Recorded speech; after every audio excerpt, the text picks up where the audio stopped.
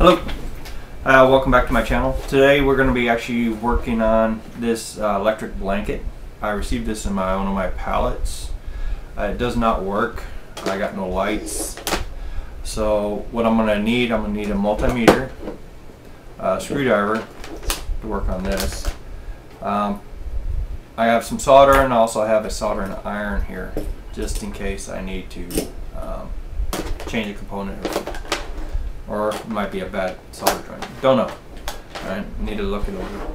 I recommend using a surge strip with a toggle switch, so you can actually turn it off and on if you need to, in case this catches on fire. So make sure if you do mess around with this stuff, if you do have a chance of maybe fire, I would recommend having a fire extinguisher close by. I always carry one just in case. So that said, let's go ahead and look at this actual blanket. So the blanket is a Brookstone, as you can see here, Brookstone blanket. It has the specs on it in the back side of it. They tell you what the voltage is for this, the wattage is. So that said and done, I'm gonna go ahead and just check the filaments on this one, the coils. So what we're going to do is we're going to use a multimeter. I have it set at 20K. So any one of those specifications is fine. So you should be able to see. You see a 1, all right? So if I short out the 2 leads, all right, it should go to 0, all right? So what I'm going to do is I'm going to go ahead and test the 3 prongs, all right? So I should get continuity on the back 2, farthest 2, which I do, which is telling me that the coils are good. Now the inner one, I should not get anything, all right? Which is good. All right, so the blanket is good. Needs to be washed though before we can use it or sell it. So that's just said, I'm gonna go ahead and, I know this doesn't work, but I'm gonna go ahead and show it to you that it doesn't work. So I'm gonna bring the blanket back out, and I'm gonna go ahead and plug her in. All right, she's seated, nice and plugged. All right, here's the control console. I'm gonna go ahead and plug her in, turn the switch on, and all right, so I'm gonna go ahead and push the power button. You notice I got no lights, no LED lights pop up. There's nothing. Completely dead. I know I'm getting power through here because you can actually see my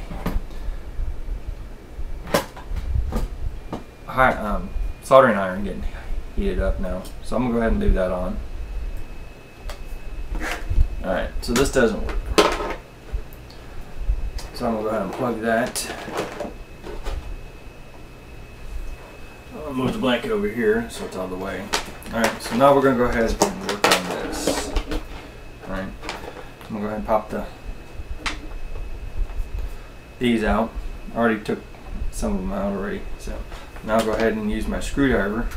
I like this screwdriver because it has multiple different ends. So you have your standard and your Phillips.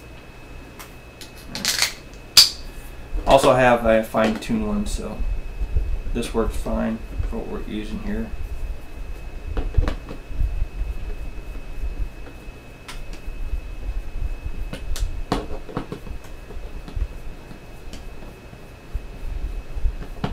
Alright, so I'm going to go ahead and pop this open, set this aside, and this is pretty much it.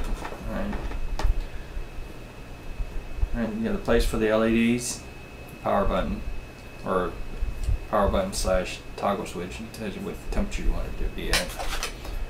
Alright, this is the unit. Okay, this here plugs right into the electric blanket itself. And this is your power. You mean AC power that plugs into the plug. Alright, make sure it's unplugged before you start messing with this or taking it apart, because this here can be very painful. Alright, so right now I'm looking for any kind of bad solder joints, something that was blown. I'm looking for the fuses. So the main thing I'm going to do is I'm going to look for the fuses. And so far, fuses must be on the other side. Alright. You know, see, it says D for each thing's labeled. So D is a diode. This is an integrated chip. These are resistors. Here's another diode. Everything can be tested. These are, I know the LEDs because they're on the other side. These are the LEDs. Okay. So F2 is telling me that's a fuse. So let's go ahead and test that since we already have this on. So what we're going to do is we're going to actually test the fuse, see if it's any good. Alright. So it should zero out if it's good. Okay, good. Alright. Alright, so we got a fuse here.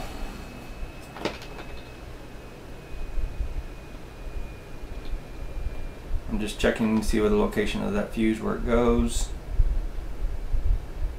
So the fuse is here. Alright, this is your main AC. Fuse comes through here, goes to all these components. Goes to the diodes.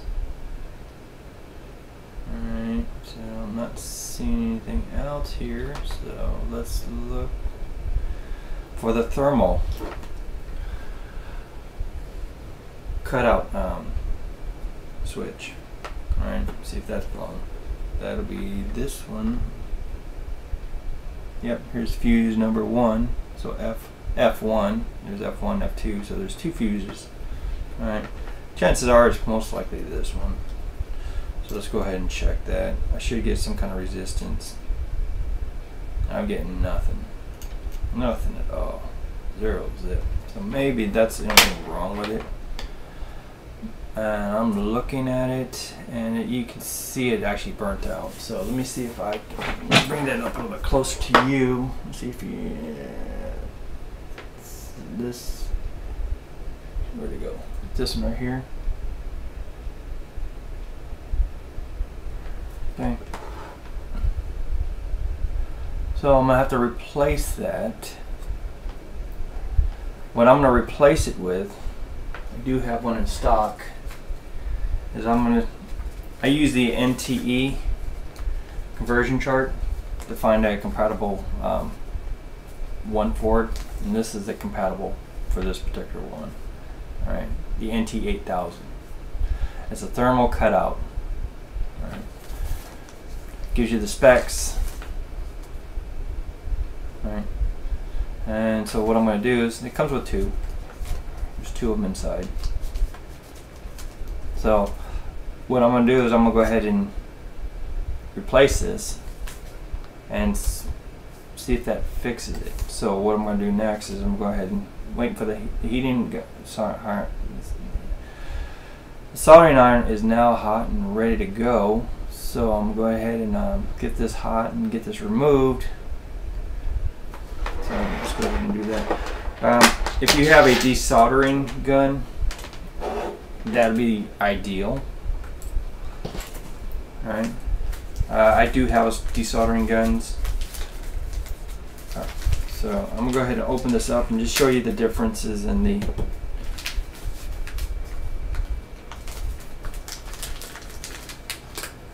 see if this has resistance like the other one. Right. Let me show you the differences.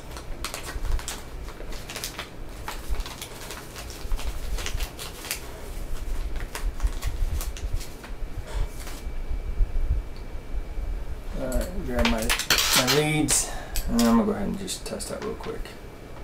I gotta make sure it works anyway. So, alright. Notice there's a. Looks like you shorten it out. That's what we want. Alright, so we know this one's bad. So what I'm gonna do is go ahead and pop this one out, and I'll be right back with you.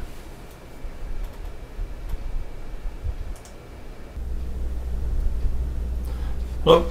Alright, I just got finished removing the thermistor, which is right here. Alright, I use my desoldering iron, which is nice to use because you just put it over it, get it hot, and it just sucks up the solder. Alright, quick and easy. Right. Here's my solder that I'm going to need. Here's my thermistor. So I'm going to go ahead and take the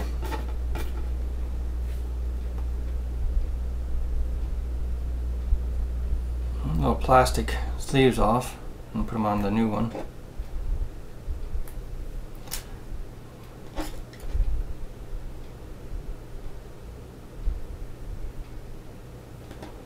Alright, one more.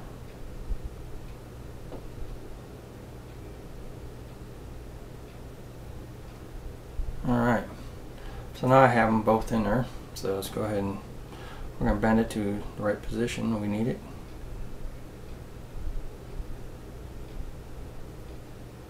Alright, I'm going to turn it upside down. And the first one, I'm going to put it in.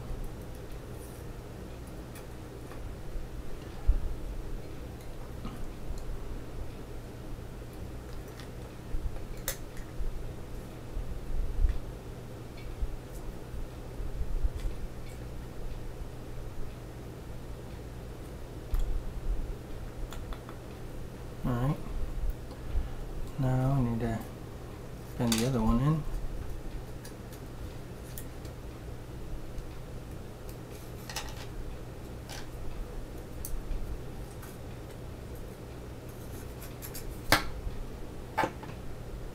Oops, too much.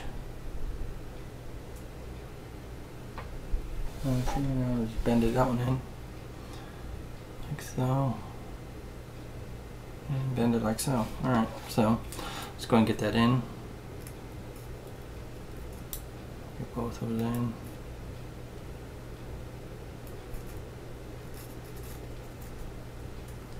I'm going to put the thermistor underneath the resistor. So if the resistor ever gets too hot, it should blow that thermistor. Okay. Alright, that should do it. That was good. Alright. Now on the thermistors, when you're soldering the thermistors, if you just solder it like it is, what's going to happen? You're going to blow it. Alright, because the temperature is way greater than what that rating is going to be at. Alright, so we need to spruce get the. So what we're going to need to do is we're going to just get the heat away from it. So what I'm going to do is I'm going to use these alligator clips. I'm going to clip it on the one side here. Hopefully I get it on right. Get that sleeve out of the way.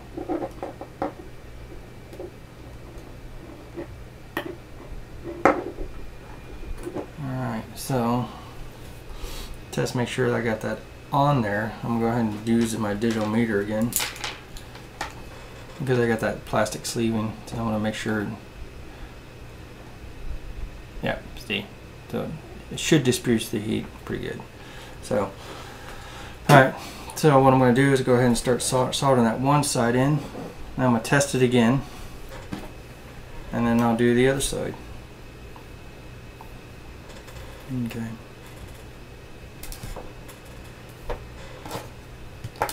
Alright, so let's go get the solder gun out.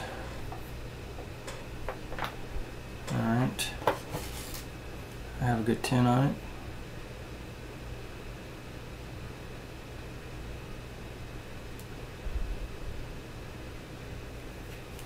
Oops.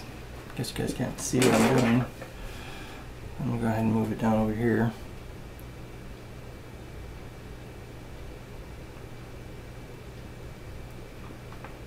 Alright, so let's go ahead and do this.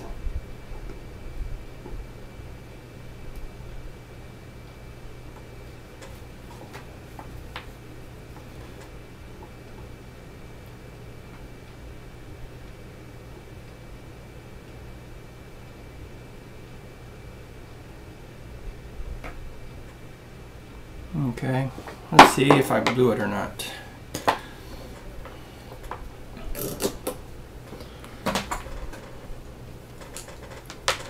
Hopefully not.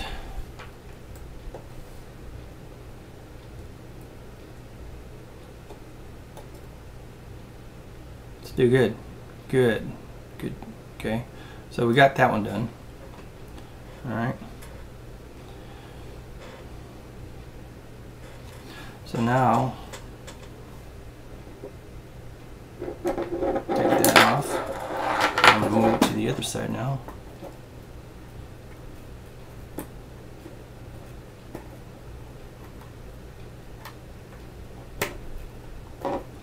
Alright.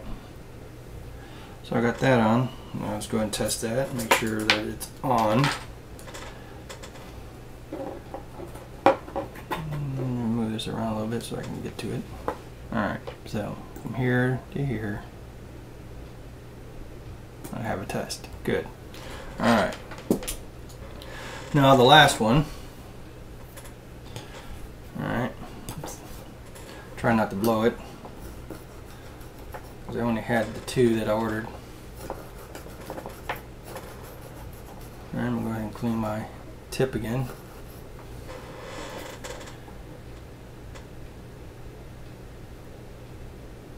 Coat it up. Alright, looking good. Alright, so let's go ahead and solder the last piece.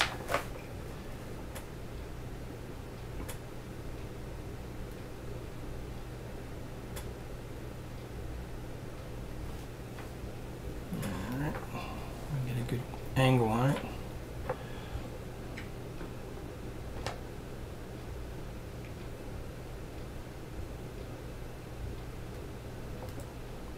Looks good. I think I heard it popped.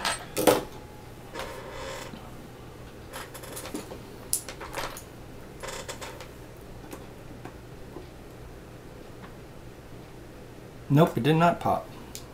Nice. Alright. Good. Alright.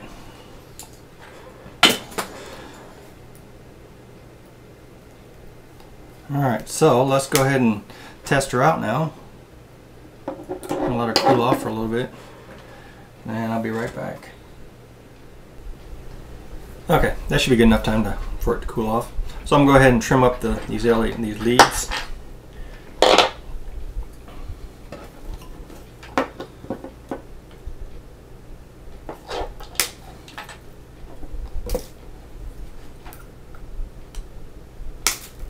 Alright.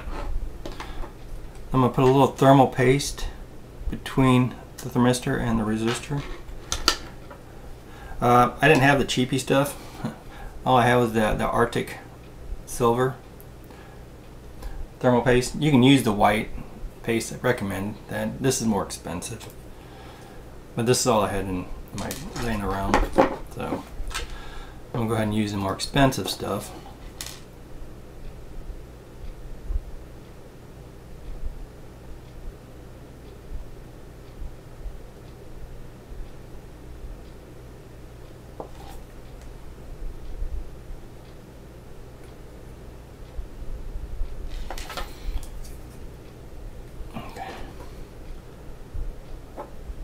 I use this stuff for replacing when I'm working on GPUs or CPUs for the heat sinks.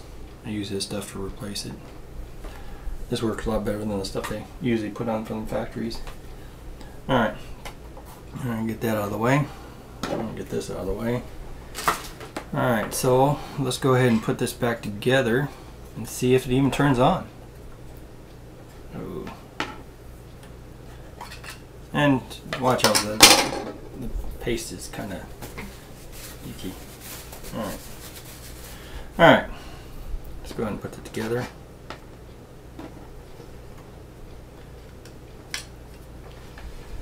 Put it over here so you can see what I'm doing. One side, and then the other 2 sides is all good. Alright. Everything looks okay. So let's go ahead and put this bad boy back together.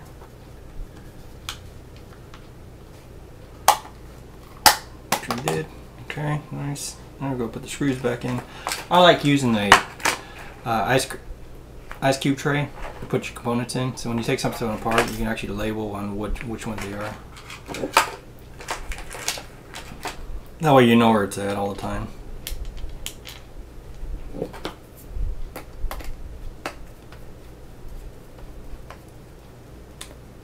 Some people don't, some people do.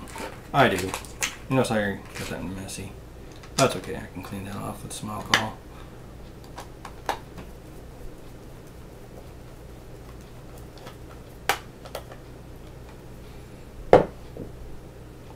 And the last screw.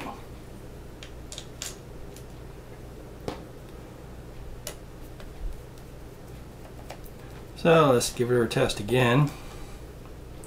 See if she works. Alright. So all the irons are off.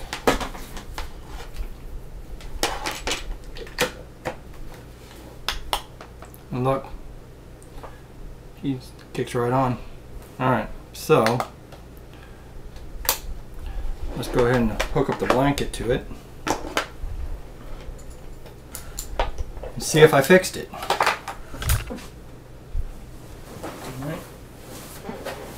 Alright, got the blanket here.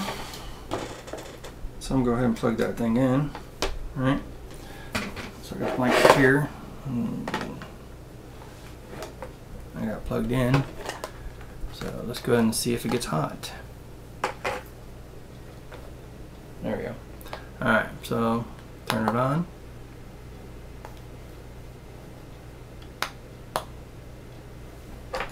Alright, gotta make sure I turn my surge strip on.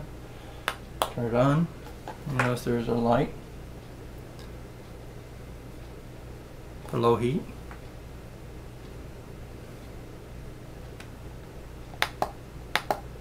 Let's increase the heat so we can fill it faster.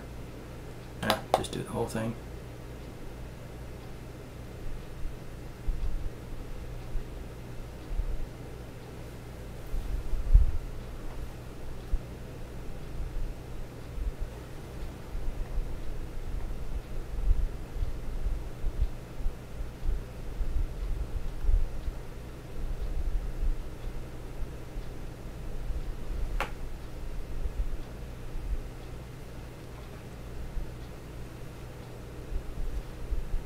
Yep, she's getting hot.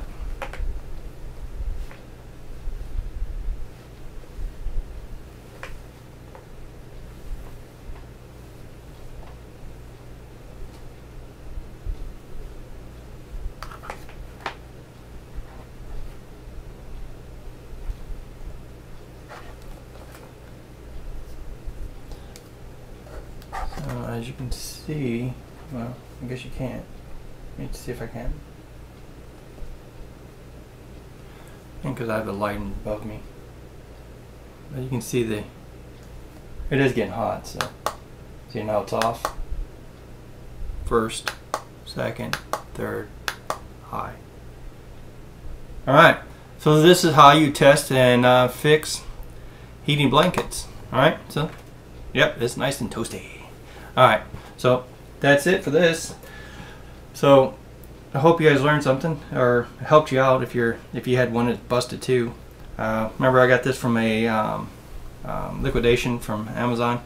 So that said, hope this helps you guys out in troubleshooting and trying to fix these things out. So, all right, you guys have a good day. Bye bye.